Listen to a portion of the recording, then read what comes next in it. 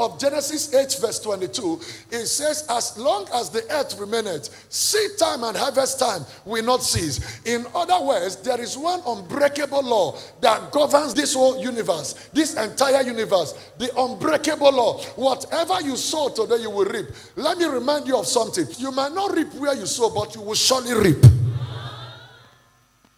That's one thing I've known about harvest over time. You might not reap where you sow, but you must surely reap. So there are people that have no reason dying suddenly.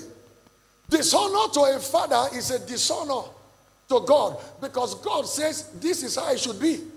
You might not like your biological father, you might not like your biological mother. Whether you like them or not, it's not, that is your business. The Bible says honor them. Ephesians chapter 6 and verse number 1. If we have it displayed, this is the right thing to do. And there are people suffering today because in disobedience, they did something and their father said, it shall not be well with you. You say, go sit down. The word of your father, you know the meaning of father. Father means source of life. Father means source of life. So if you like, your mother is trying to deceive you against your father. What your father says in your life stand than what your mother says. I know many women don't like what I just said now. If you like, be talking to your children. Be making your children see your husband, their father some way. They will suffer. That's the truth. Mothers don't give identity. It is fathers that give identity. That's why your children are not bearing your son's name. They are bearing your husband's name. Can I hear him, somebody? Children, obey your parents in the Lord first. Children, obey your parents in the Lord. I'll tell you something. There are people that are suffering because they are under a grace, but they are not obedient to the grace. We don't know. When we talk about obedience, obedience has to do with total loyalty. Amen, somebody? He said, children, obey your parents in the Lord, for this is right. For example, every time you belong to a place, for example, you can hear many messages from different people. Amen? You listen to it privately. And if you do the same thing and post it on your wall or your something, you know what? That is disobedience. Because you belong to a grace. Whether I bless you, let it bless you in the secrets. But bringing it in the open where you are under a grace that speaks for you is a disobedience, and it attracts the grace to work against you.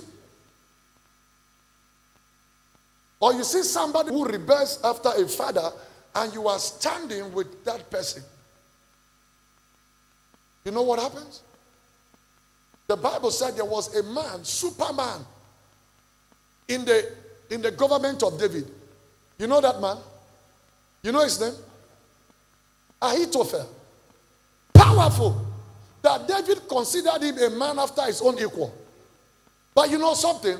He was only powerful because the grace upon the kingship of David provided a platform for him. And people don't even understand that there is what is called environmental anointing. Environmental grace. Let me show you. Scriptural.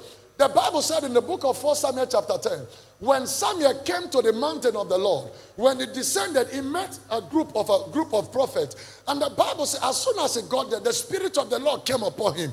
And he too began to prophesy. And as he prophesied, they say, is Saul also among the prophets? But as soon as he left there, the grace left.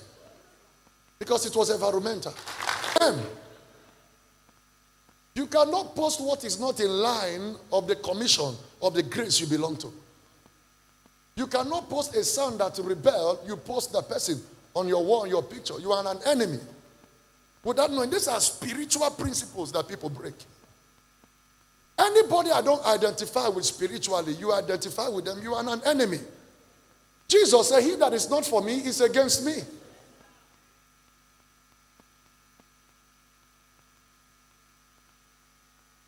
Watch this. Go back to Ephesians chapter 6. He said, honor thy father in the Lord. He said, this is right.